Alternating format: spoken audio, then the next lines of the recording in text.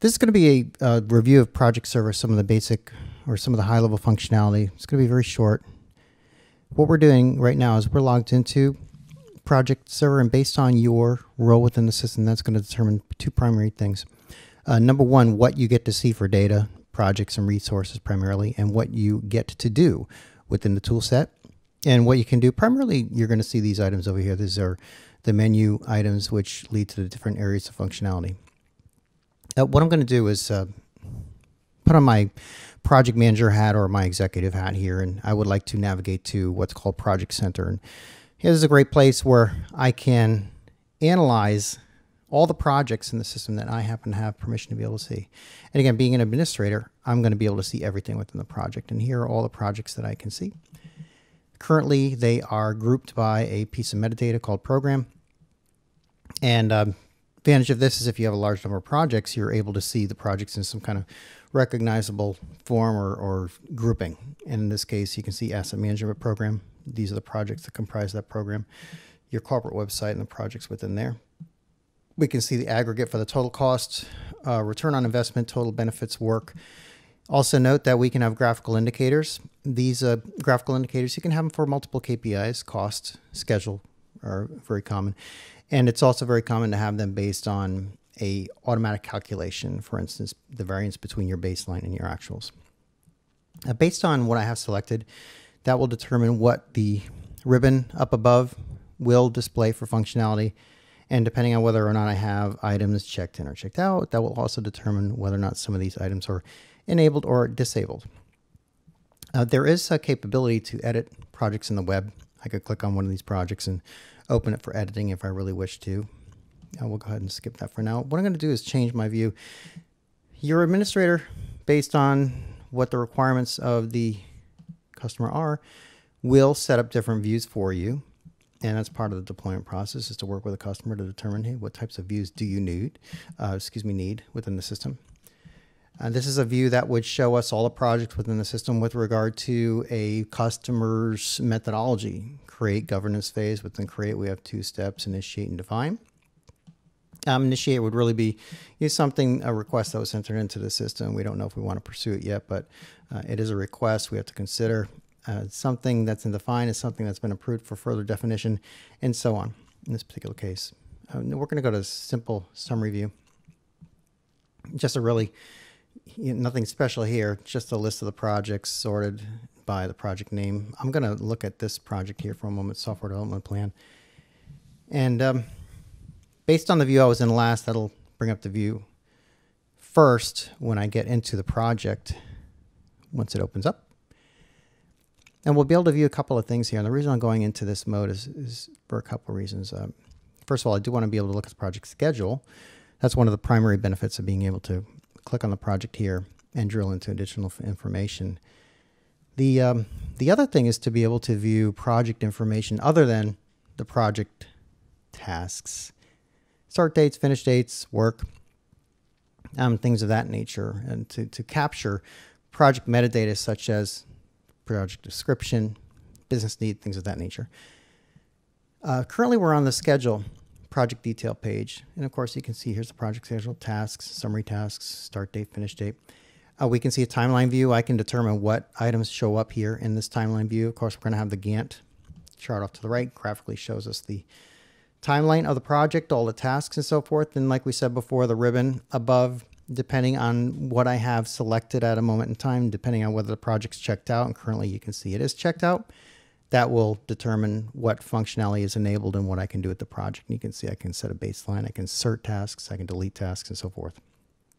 These items off to the left, project details, financials, business case, and so on, these are called project detail pages. We'll call them PDPs for short. You can have as many or as few, depending on the needs of the organization. And what these allow you to do is capture more of that metadata that I was talking about. For instance, think of a project chart or a status report. You're going to have information such as the description. You might want to understand the program, the department, the sponsor. You might have stakeholders that you want to capture, proposed start and finish date. You might have another form such as business case. What is the background? What are the success factors? What's the role of PMO potential risk mitigation. Okay. Now, yeah, this is demonstration data, of course. Think about your organization for a minute. What would your organization want to capture for data? And we would configure and create PDPs for you. That would be very customer centric for what you need to capture. And again, you may have one form, you may have two, you may have five. Again, it's what you need to capture and how you want to segregate that data out into different forms. This final form, name, status summary. This is really a form intended to be filled out every status reporting period by your PM. Then you can see we have 5 KPIs. They're right now represent just the colors based on a process that's done outside the system. Red for health and quality, yellow for resource schedule, red for cost. Currently, we're in a status of execution. So there's what the information is going to look like when you happen to be looking at the project detail. Let's go ahead and check that back in. Once it checks in, we're going to navigate down to Resource Center. I could, again, have my project manager hat on, have my resource manager hat on. All about resource information here. We're going to have a few different types of resources. I can have cost, I can have budget, I can have generic resources, and I'm going to have labor resources. Currently, I have the checkboxes for a few checked. You can see them here. I'm going to start out at a high level, look at resource availability. There's several different ways to look at the information in this next view. Typically, I always switch to what's called a remaining availability view because I really find that personally to be the easiest type of view to read the information. And if you look at this drop-down list, you'll see the different types of views, remaining availability here. If you think for a minute, each resource has a calendar associated with that resource that states how many hours per day, how many days per week they can work. And based on that, and the thing to take into consideration is the time period and the number of months. We're looking at increments of months. I could be looking at anywhere from days to years. If we look at this, bars above the zero plane represent availability. So your full-time FTEs, for the most part, are going to be able to work anywhere between 160 to 184 hours in a month. Bars at the zero plane represent 100% utilization. Bars below represent overallocations. Therefore, if I happen to be a PM staffing a project, yeah, it's a fairly good bet, Adam. In this particular case, we can look at Alex for this time period. It looks like Glenn John has plenty of availability as well. When we get over here, it looks like maybe Barry doesn't have sufficient availability. It certainly looks like Erlinger's having some issues in this time period. And then when we get to this next April 1st time period, Adam's not doing very well at all. Good information. We want to find out more. I can come down to the lower portion of this particular screen. I can look at Adam's detail. This will get me down to the particular projects. I can look first at his capacity to do work, again, based strictly on the calendar, not related to the projects he's scheduled to at all. And like we said before, anywhere between 184 and 160 per time period. The projects he's assigned to are underneath here. And we can see in the time frames here, 24 for that period, 32 for that period. We get to the 4-1 time period where you have the issue. We see one project with 198 hours, and we have another for an additional 312 hours. So if we take the capacity and subtract the scheduled work, we come out with a whopping negative 334 hours. So there's our issue. Right, we have two projects for a combination of just over 500 hours, looks like 510 hours or so.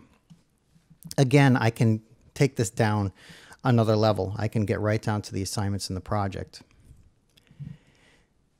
And this is good because I don't have to wonder at this point. I can get right down to the assignments and find out specifically what assignments. If I happen to own both these projects, it's great because I can take care of the issues. If I don't, I can knock on the door of the other PM and work out some kind of arrangement to replace them. But let's try to find out what the specific issues are. Here are the two projects, e-commerce, router benchmark. If I look at the Gantt chart, I can see overlaps. It's not, guaranteed that an overlap is going to be an issue. It's only going to be an issue if he happens to be assigned more than 100% of his capacity to do work on an overlap. But let's look. Two overlaps here, start and finish at the same time, 4/12/5/3. You're looking at a 3-week time period. And then if we look at this is assignment work, not task work. It's his assigned work. 3-week time period, 120 hours. That is a full-time FTE on each task. Therefore, 100% overallocation there. Another overlap here, another 4/1 to 4/22, exactly 3 weeks, and another 120 hours. So another Again, full-time FTE, another 100% over allocation. And if you look here, you can see that all four overlap right here. It's a very, very big over allocation. It could be a situation where at one point in time, these projects, there was no issue. This project may have slipped quite a bit, and therefore this became a big issue. We certainly have issues within the project. Again, it may have been tasks that have slipped. It may have been a situation where these predecessor-successor relationships were wrong to begin with. Obviously, there's something wrong within the projects themselves that have to be resolved. Project manager now has sufficient information from which to make those corrections. And that's really some of the power of the Resource Center, to have all this information at your fingertips. Next, and the last area of the tool we're going to look at today is business intelligence. And we're going to start off with creating a report from scratch. I'm going to go to a templates area. I'm going to utilize the OLAP reports here for a moment. They're based on Excel and analysis services in an OLAP cube. I'm going to click this OLAP portfolio analyzer template. Once it launches, a connection will be established. And once it's fully established, I'll get the pivot table field list here off to the right. And at that point in time, I'll be able to click on checkboxes and add fields to my screen. I'm going to add my program field. It's going to be a very simple report. This is merely just to give you folks an idea of the capabilities. You probably recall these from that very first view I showed you in Project Center and Project Web App. There are my different programs. What I'm going to do is show the cost by program. And there's the cost field, and this being Excel, right? We can do really great things here. I can do some interesting color coding. And as is the case with most reports, it's always good to have some kind of graphical representation as well. So we will add the wonderful pie chart. And there you go. There's my cost by program report. And again, just a really simple example to show you. Obviously, you can see here, we have quite the pivot table field list, all sorts of measures and dimensions. Dimensions are the fields by which you filter, you group. Measures are those data points by which you're actually looking at the data values themselves, cost, work, things of that nature. Very simple report.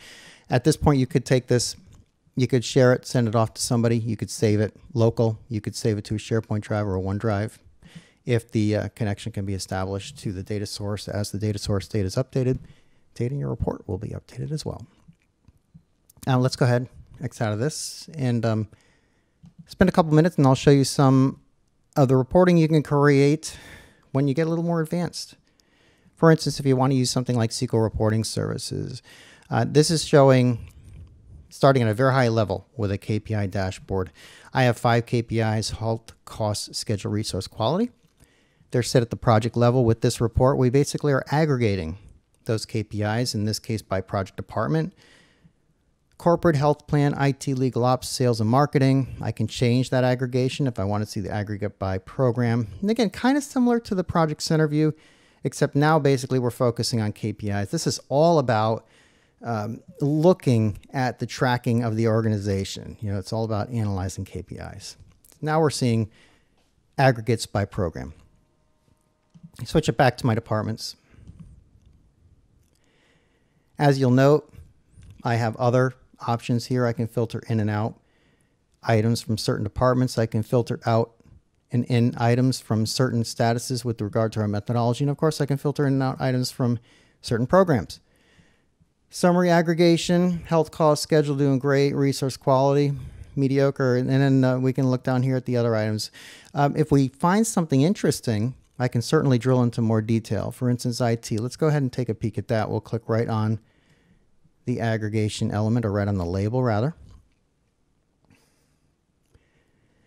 This next report is just basically going to expose everything within IT. Project name, what status the project happens to be in, how complete it is, the start and finish date. We can see some indicators here. These little images are basically links to other reports that will again show us more details. A site link. This would bring us to the SharePoint site in which we can collaborate on information. And then of course, these are the indicators that represent how the 5 KPIs happen to be tracking: health, cost, schedule, resource, and quality. So if I were looking at, for instance, this guy here, software development plan, my KPI is health, cost, and quality, red, bad. Schedule and resource, so-so. I could take this, again, a step further. Let's look at this status report. Again, selecting the indicator for the status report. Here it is. Now, before we analyze the status report, the first thing I'm going to do is export this. And I'll go ahead and export this to PDF. The reason I'm doing this is because I want folks to see how these reports export, because many times we see reports that look great on the screen, and then once you try to get a printout of them, it's a completely different story. And let's see, am I going to be successful with this? Let's try this one more time. We're going to go ahead and export this PDF. Open it up. And what I was really trying to do is get rid of my toolbar here somehow. And this is just challenging me a little bit. Oh, there we go. Okay. There's my status report for the software development plan. Like I was saying, the reason for the export is to show you that some technologies export extremely well. SQL reporting services, very, very good technology. Ultimate technology with regard to the ability to calculate behind the scenes, as well as to format, as well as to export. Here we go. Software development plan, status report, project leaders, sponsor, manager, stakeholders, the description. This is the status summary. If you recall earlier in the demo, we had that one PDP that was meant to be filled out every reporting period. This is where the data is coming from. A chart or graph rather showing period and cumulative cost. Here are the 5 KPIs. Here's data information, start, finish, last published status. Here's a milestone graph showing 10 to 12 milestones. We can see the finish and the status. And you'll note that we have a click for more link. If we wanted to, I could click on this link. It would show more of these milestones. It would show actually a specific milestone report, because we allowed these reports to be parameterized where the user can specify how many milestones to display to keep this to one page. Risks and issues, we're showing 1 of 1. Again, hyperlinked. I could click on this link to look at all the risk information. I could click on this link here to go right to the site and view them all. 4 of 4 issues. Click for more link to look at all the issues. So there is your status report. And this is just one example of a status report that you could possibly do. We've created quite a few. And then last but not least, let's click on that site link. Project sites are great for collaborating on. We're just going to spend a few seconds here. Project site is basically a SharePoint site, one-to-one relationship, one SharePoint site for each project. This is for the software development plan. You'll see late and upcoming tasks. When certain phases or stages are due, depending on how you set it, we can store documents. We can create issues and risks. They can be attached to tasks. If we were to look at documents, you can SharePoint technology. If you're familiar with SharePoint, you understand some of the capabilities by default. But if we were to show you, you can edit, you can share this document, email a link, you can follow it, be alerted the moment it gets changed. Some other things you can do: view, edit the properties for searching, SEO. You can enforce a checkout in methodology, which would allow you to roll back to prior versions if need be. If there's some kind of approval process that you would like it to go through, workflows can be created and attached to these as well. Quite a bit of functionality. Great app as far as Project Server is concerned as well. Hopefully you learned something from this. I sure did. Thanks very much for your time.